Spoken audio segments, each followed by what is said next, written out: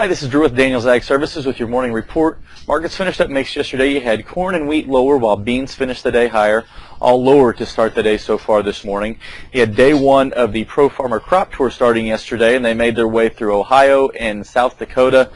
Just a quick snapshot. Ohio, the corn yield estimates and the bean pod counts were higher than they were last year, and in South Dakota, the corn yield expectations lower than it was last year, but the bean pod count is higher than last year. So there's no yield estimates for the soybean crop right now. I don't think we start getting those until around mid-September, but that's just a quick snapshot. There's two legs of the tour, obviously, a western and an eastern. Obviously, Ohio is in the eastern, South Dakota is in the western, and they'll wake their way forward. And they'll be on day two today. We'll let you know what they find tomorrow as far as that goes. But again, Ohio, both corn yield estimates and bean pod counts higher than last year. South Dakota, corn yield estimate lower than last year, but the bean pod counts higher than last year. So that said, we got crop progress out yesterday, so let's take a quick look at that. I'm going to go through good to excellent ratings first. Corn good to excellent ratings came in at 72%. It's a 1% decrease from last year, or last week, not last year, excuse me. Bean good to excellent ratings came in at 71%. That's a 1% increase. And then wheat came in at 68%. That's a 2% decrease from last year. Corn doing came in at 70%.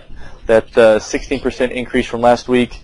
Beans blooming came in at 95%. 3% increase from last week. And then spring wheat harvested came in at 17%, 11% increase from last week. Then you got corn dented came in at 22%, 11% increase from last week.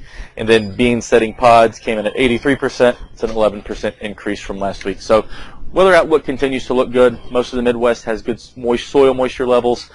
Weather hasn't really been much of a problem for most areas throughout the whole summer. That's expected to continue throughout as we wrap up the growing season here. So that's all I've got for today. If you've got any questions, let me know. Otherwise, we'll see you tomorrow.